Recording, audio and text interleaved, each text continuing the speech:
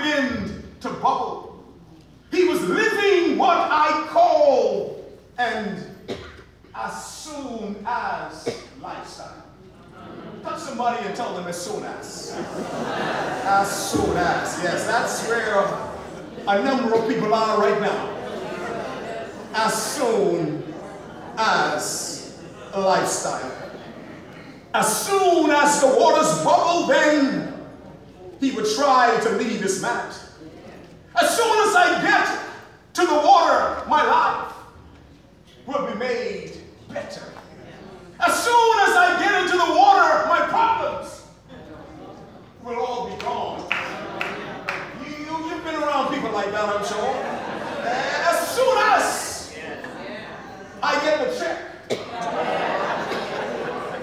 everything's going to change. Or you've been around some of those people, I'm sure.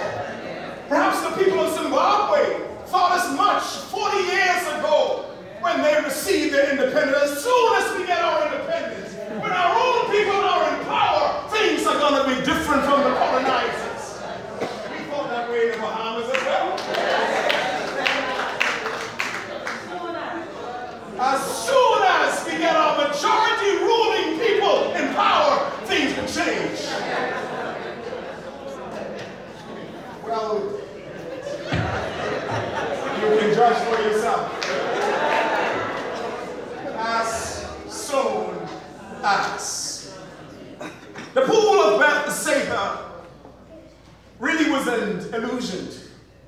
It convinced us that our life is nothing more than our circumstances. It deceives us into believing that life is to be found outside of ourselves. It tricks us into living what I call this as soon as lifestyle. Most of us know what this is like.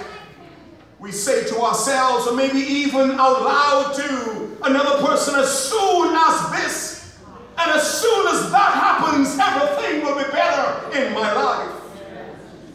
I'll be happier. My problems will go away. I'll be satisfied. All will be well. On the face of it, Jesus' question, do you want to be whole, seemed unnecessary. Who would not want to become